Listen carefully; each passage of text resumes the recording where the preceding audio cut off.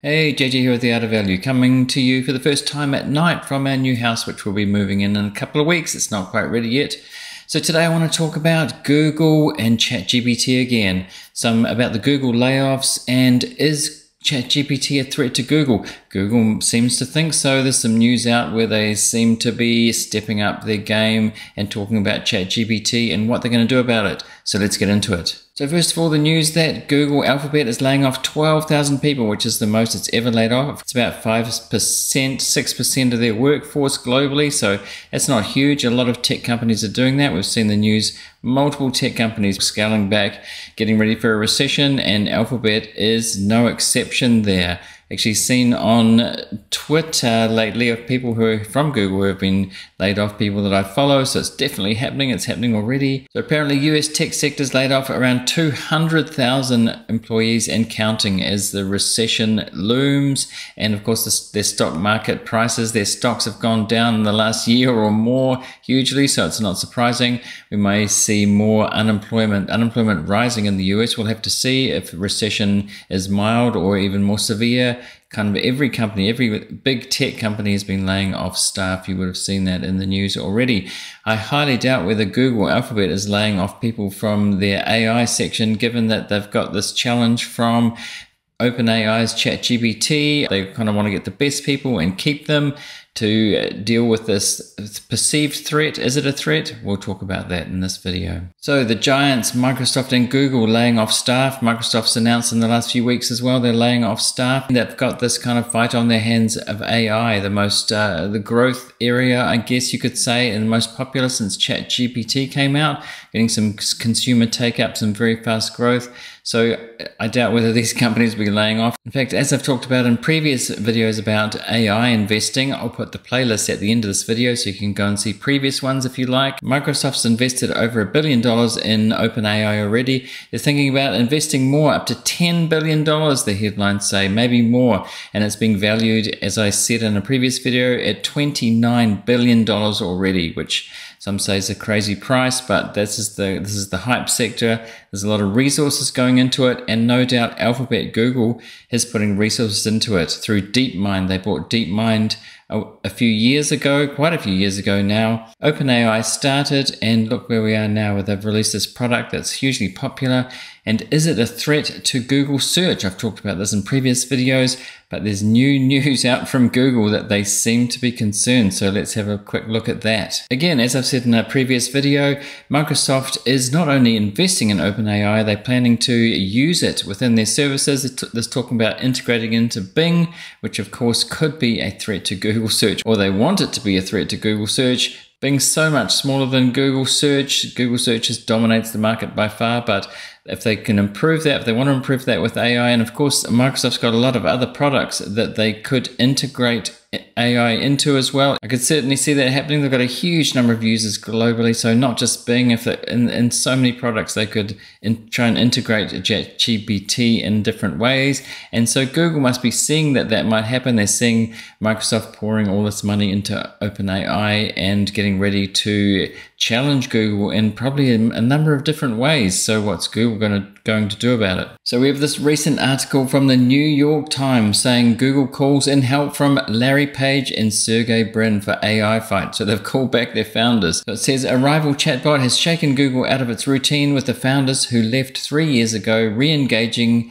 and more than 20 AI projects in the works. So this high-profile article, New York Times, says last month, Larry Page and Sergey Brin, Google's founders, had several meetings with company executives. The topic, a rival's new chatbot, a clever AI product that looked as if it could be the first notable threat in decades to Google's $149 billion search business.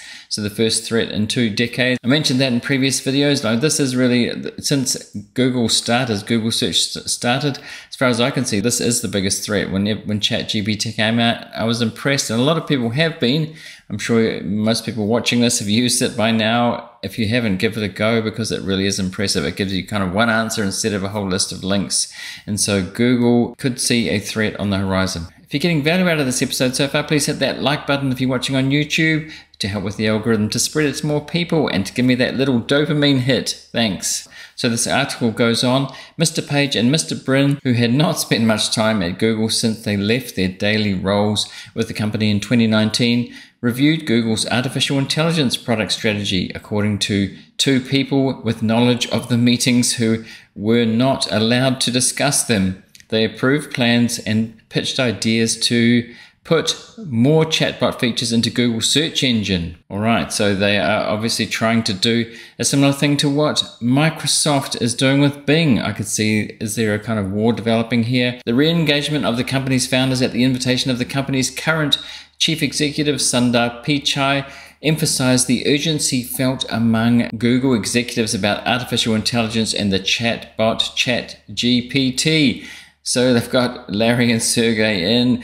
How much do they really know about AI? Can they drive Google forward into this new era? They do own DeepMind, of course, and there's a recent article about that as well, which I'll go into a little bit. So this is really the crux of it. It says the bot, which was released by a small San Francisco company, OpenAI, 2 months ago, amazed users by simply explaining complex concepts and generating ideas from scratch. More important to Google, it looked as if it could offer a new way to search for information on the internet. That's true, it's been trained on the internet and it gives you kind of one answer rather than a lot of links. You don't have to sift through, it's quick. I'm sure you've seen that if you tried it. Sometimes it gives you the wrong answer, but it's kind of quick and really efficient and amazing. You can see why they're concerned here, but do they have a similar product? That's the question. It seems like Google Alphabet does have a similar product that they might be getting ready to release through DeepMind.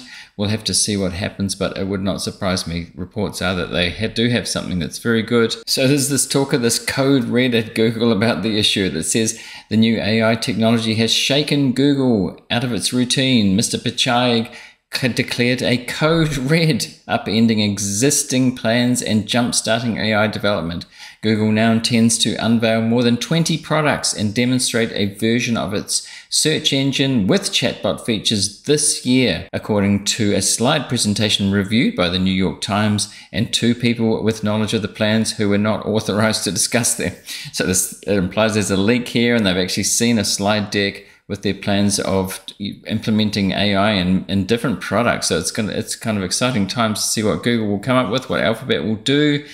No doubt DeepMind is involved deeply in this. There's the scaling up of AI at the same time where they're scaling down the overall workforce. They said, I'm pretty sure it wouldn't be the AI parts that are being cutting back on staff. If anything, they're probably trying to gain staff in certain areas or a certain quality of staff, the best in the world. Quite a few different AI things going on at Alphabet, and they're talking about a launch this year. The 2023 promises to be a pretty exciting year for AI, and they seem to be a bit slow about it, but perhaps there's a reason for why they're slow. I think there's a clue here when they say we continue to test our AI technology internally to make sure it's helpful and safe, and we look forward to sharing more experiences externally soon. Lily Lin, a spokeswoman for Google, said in a statement.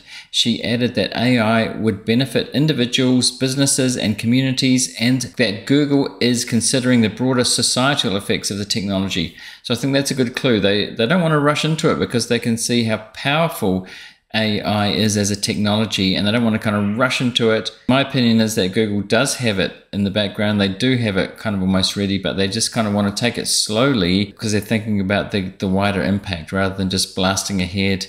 And, you know, Elon Musk has talked about this, the dangers of AI. A lot of people think about the dangers. So they want to be careful. They're not going to rush to one up OpenAI or whoever else. They kind of want to think about implementing it in a safe and steady way. That's what I think anyway. But the New York Times article talks about the consequences of Google's more streamlined approach are not yet clear. Its technology has lagged OpenAI's self-reported metrics when it comes to identifying content that is hateful, toxic, sexual or violent, according to an analysis that Google compiled. In each category, OpenAI bested Google's tools, which also fell short of human accuracy and assessing content. But again, they're talking about a streamlined approach, going slowly to not to have these products that are kind of faulty in some way. So they say for the chatbot search demonstration that Google plans for this year, Getting facts right, ensuring safety, and getting rid of misinformation are priorities. For other upcoming services and products, the company has a lower bar and will try to curb issues relating to hate and toxicity, danger, and misinformation rather than preventing them, according to the presentation. So they want to be careful. Safety is a big priority. So they don't want the situation that social media's got into, specifically Facebook Meta, where it's had move fast and break things. They're saying AI cannot do this. This is not the way to do this very powerful technology, for kind of obvious reasons to anybody who's been thinking about AI for a while. And I think this is a major concern for Google. This article kind of ends with Google expects governments to scrutinize its AI products for signs of these issues. The company has recently been the subject of numerous government inquiries and lawsuits accusing it of anti-competitive business practices. It anticipates, according to the presentation, increased pressure on AI regulatory efforts because of rising concerns about misinformation, harmful content, bias, and copyright. So they'll be very conscious of that to come out with a product that is kind of safe and that doesn't allow them scrutiny. Remembering that Alphabet's a huge company and OpenAI is not. So we've got this kind of small startup, touching on nearly $30 billion worth, which is not small compared to a lot of companies, but small compared to Google for sure. Having said that, OpenAI is not just OpenAI, it's Microsoft's involved here, another big tech titan. So it's kind of Microsoft against Google here. Will it be a big threat to Google search? Remains to be seen. As far as Google not moving so fast, there's this article from a few months ago from Time, which is headlined, DeepMind CEO helped take AI mainstream, now he's urging caution. So the DeepMind CEO, Hassabis, hope I didn't butcher that name, says these efforts are just the beginning. He and his colleagues have been working toward a much grander ambition, creating artificial general intelligence, or AGI, by building machines that can think, learn, and be set to solve humanity's toughest problems. Today, AI is narrow, brittle, and often not very intelligent at all, but AGI, Hassabis believes, will be an epoch-defining technology like the harnessing of electricity that will change the fabric of human life. This is how important they think it is, and they want to get it right, so they're not kind of just going to rush forward like any other software before. So here's what he says about moving too fast. In this uncertain climate, that Hassabis agrees to a rare interview to issue a stark warning about his growing concerns. I would advocate not moving fast and breaking things, he says, referring to an old Facebook motto that encouraged engineers to release their technologies into the world first and fix any problems that arose later. The phrase has since become synonymous with disruption. That culture, subsequently emulated from a generation of startups, helped Facebook rocket to 3 billion users, but it also left the company entirely unprepared when disinformation, hate speech, and even incitement to genocide began appearing on its platform. Hassabis sees a similarly worrying trend developing with AI. He says AI is now on the cusp of being able to make tools that could be deeply damaging to human civilization, and urging his competitors to proceed with more caution than before. When it comes to very powerful technologies, and obviously AI is going to be one of the most powerful ever, we need to be careful, he says. Not everybody is thinking about these things. It's like experimentalists, many of whom don't realize they're holding dangerous material. Worse still, Hassabis points out, we are the guinea pigs. So he's being very cautious here. So this is the CEO of DeepMind here, which is kind of the competitor to OpenAI.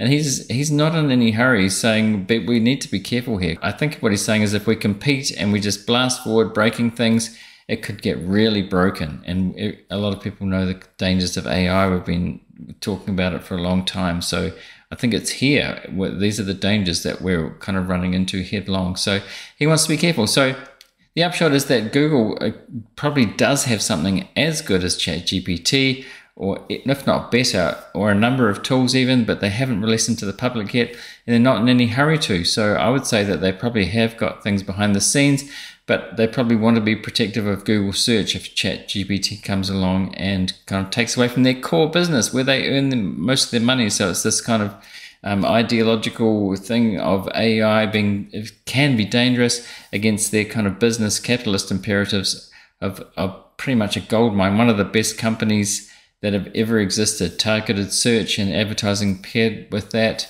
Targeted advertising has been kind of one of the best businesses of all time, really. So we'll see where it goes. That's the situation as I see it now. So what do you think? Let me know in the YouTube comments, or of course on Twitter at The Art of Value. What do you think about Google being threatened by OpenAI ChatGPT and Microsoft backing it up? Do you think there is actually a threat to Google search? Let me know. Or has Google got something really powerful just waiting? They're just not ready to release it quite yet. They're going to be safe, but when they do release it, it will be good. What do you think is going to happen? It's going to be a pretty incredible, exciting year as far as AI and these natural language models are concerned. As I said, I've made a few previous episodes about these subjects already. I'll put a link on YouTube here and in the description as well to the playlist about GPT, Microsoft, Google, and AI in general. And I'll be making more in the future.